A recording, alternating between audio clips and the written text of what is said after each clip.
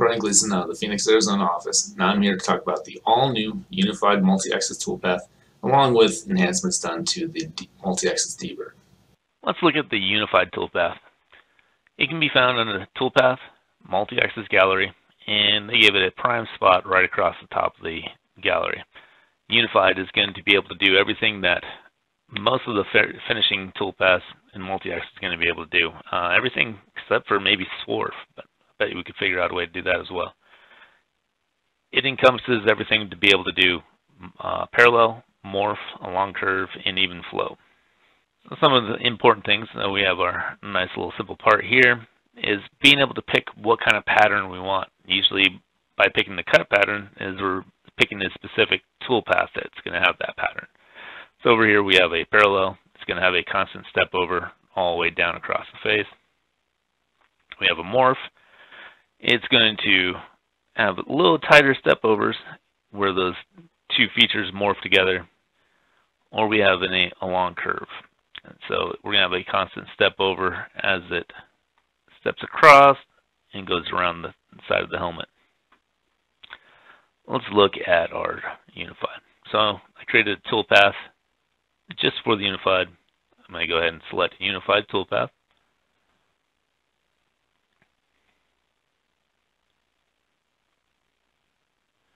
The interface looks pretty similar.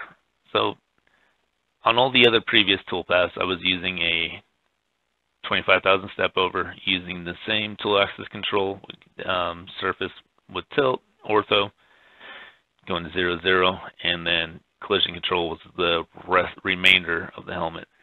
So we're going to keep those constant settings on this one as well. I'm going to go ahead and skip down to the cut pattern. So this page is going to be all pretty new.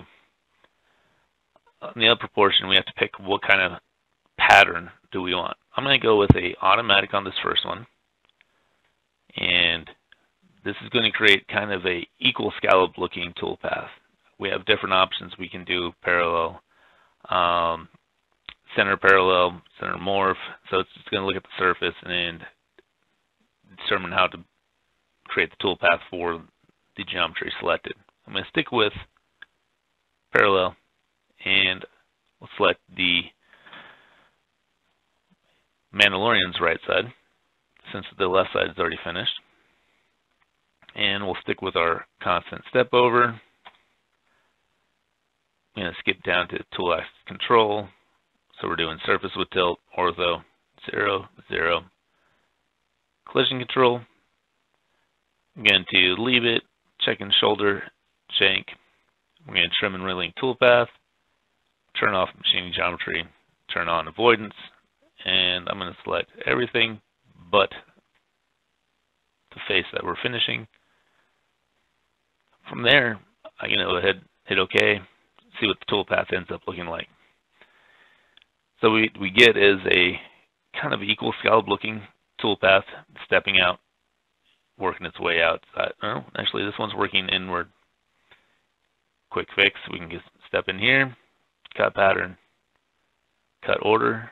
I'm going to say from center away. Select OK again. And voila, starts in the middle, starts working its way out. We can probably play with the linking a little bit on there, but reduce some of that retract. Now, previously, if I wanted to change from a geodesic to a parallel, I'd have to create a whole new toolpath. But if I just wanted to change the cut pattern, I'd be able to just go straight into the parameters. And I'm going to clear this one out. Clear out the pattern. I'm going to go ahead and say I want to do a curve style toolpath. I'm going to select, let's go chaining, link, and I'm just going to select this curve. So I have a curve selected, and how do I want it to be treated on there? I'm going to say parallel. That's the only thing I'm changing. I'll say OK. And now we have our parallel toolpath, similar to this, but a little more refined. I could go in here put this to standard, and then we'll probably end up looking identical to the previous parallel toolpath. Actually, the unified looks a little better. Maybe I didn't want to use a parallel toolpath. Maybe I wanted to do a morph. Well, instead of creating an all-new toolpath, I'm going to clear this one out. I'm going to add a curve. I'm going to rechain the last curve. I'll add a secondary curve. We'll chain it, and I'm just going to move right around the side on the bottom. And how are we going to use this geometry? I'm going to do a morph between the two curves. I'll say OK. It's going to regenerate because of the new feature of auto regenerate. And while it's thinking, I'm pretty sure we're going to get the exact same pattern as we have over here.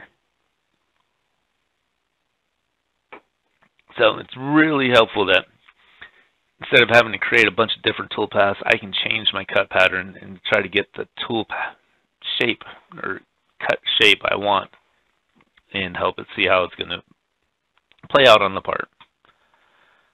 So I'd say that one looks pretty much the same as the left side. Now let's look at a long curve. I'm just going to go back into the same Unified Multi-Axis. We'll clear these out. I'm going to say curve. I'm going to add a curve geometry to this toolpath, and I'm going to tell it how do I want to treat it. Well, let's just cut perpendicular to that, not changing anything else. I'll say OK, and as that regenerates, we should see it step along and do a pass all the way across the side of the helmet, just like we saw on this side. Pretty awesome. Didn't have to do a whole lot of changes. I can change my cut pattern without creating a whole new toolpath, having to make sure that I have all of my tool axis control and collision check and everything else turned on. But wait, there's more. Let's go ahead. I'm going to copy this guy down here, copy after. And on my levels, I happen to have a nice little engraving. Go back to my toolpath, open up my parameters, cut pattern. I'll just clear this one out. We'll say we're doing curve. Going to go to wireframe, do a little window selection. Say start over here on the left. Same drive surface. How do we want to treat that geometry? Let's project it. As soon as we change all of our patterns, we're going to get different options over here. For this one, I'm going to give it max project, a 1/2 inch.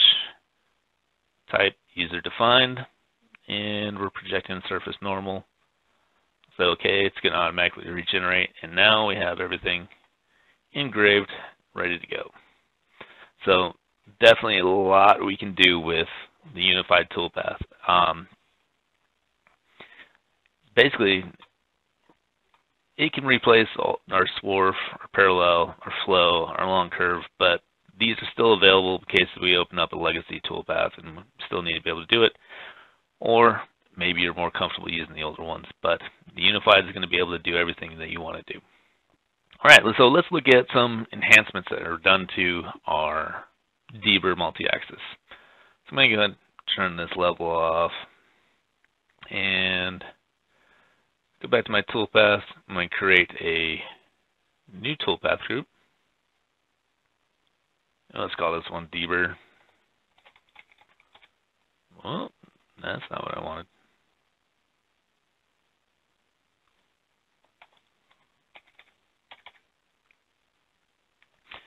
All right. Previously, with the Deburr toolpath, you could use a spherical end mill, and it would come down and break the edge. But maybe you needed to meet a spec for one of your customers, and you needed to actually have a fillet or a radii, or even a chamfer. So previously, if I said I wanted this is a little over exaggerated, but an edge break of this example 86 thousandths. Using the Deburr Toolpath, I would actually end up kind of with two sharp edges, but a little concave edge break. Well, new for our Deburr Toolpath.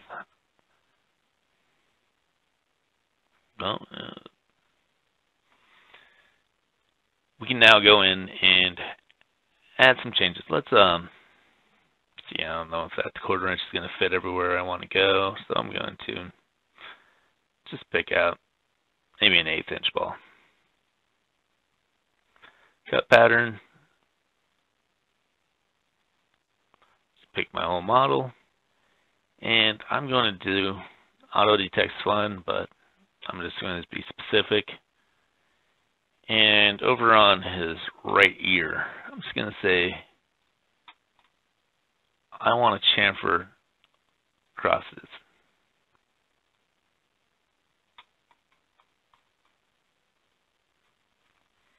So I'm just going to do a chamfered edge on those.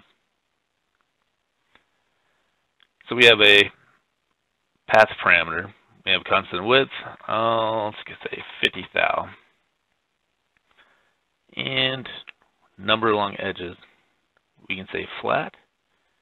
And now we have the option to say, I want to do 5 passes, and it's going to create a flat constant width. I'll say OK. Now previously, we'd only have one toolpath come across there, and we'd have that concave shape. I should have set my parameters a little better. Go back, fix that real quick. Tool axis control, we'll just say 3 + 2.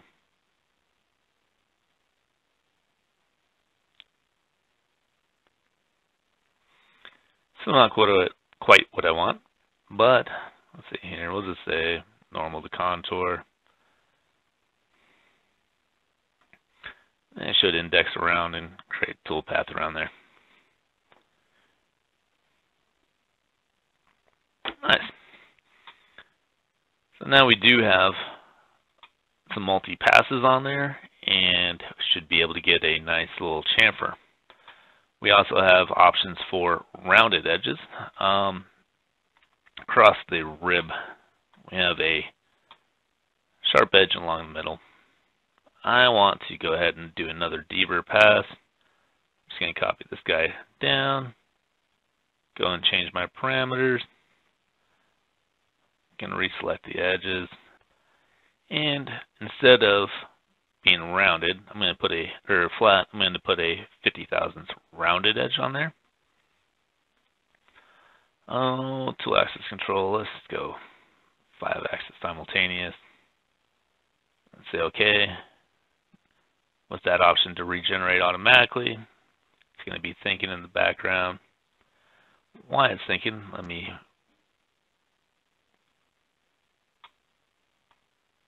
go ahead and get my stock set up, just using a stock model of the helmet. And let's verify our Deburr.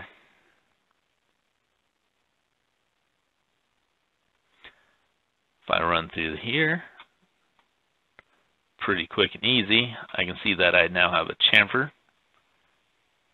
If I turn on my workpiece, we can see that it was a sharp corner. We now have a nice chamfer there and a radius edge across that sharp corner on the middle helmet rib. Oh, let's see. Let's go ahead and do.